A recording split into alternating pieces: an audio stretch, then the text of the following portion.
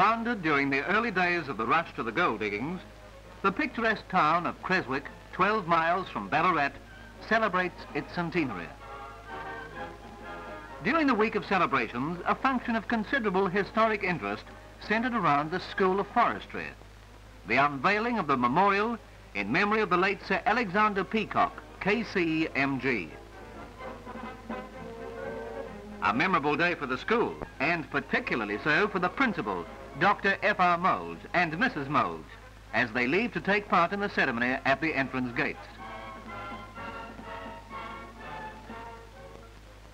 Those assembled at the gates were welcomed by the principal, and also by Mr. Lawrence, the acting chairman of the Forest Commission of Victoria. While in drizzling rain, appropriate references to the occasion were made by Mr. Russell White, MLA. As Mr. Lawrence introduced the Honourable Sir Albert Lind, MLA, an unexpected burst of sunshine, as if in honour of the historic ceremony, added momentary brilliance to the scene. Speaking at length of the high personal and public esteem in which Sir Alexander Peacock was held, not only in Victoria, but throughout Australia, Sir Albert then unveiled the memorial. I can assure you, my friends, that I was never prouder than I am at the moment in now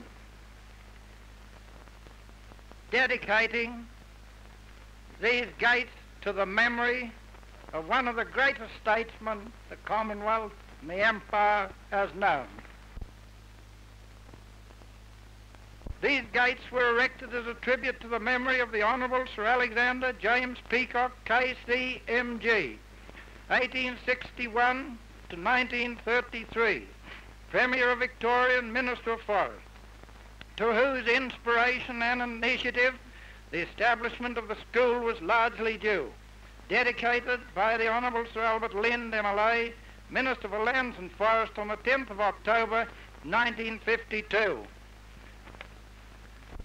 Opportunity was taken by many to inspect the school.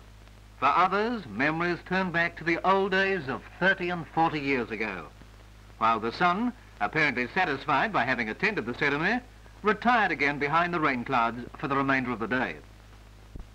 Among the guests were Mr. Simmons, immediate past principal, and Mr. Gay, his predecessor, and further back still, Mr. Hart, today an octogenarian, but in 1910, the first master and principal of the School of Forestry. Without the flora, of course. Goodbye, Mr. Chips.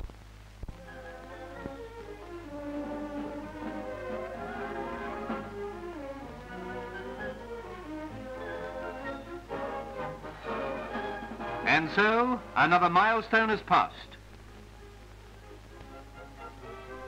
A milestone in the history of the school. A milestone in the history of the town.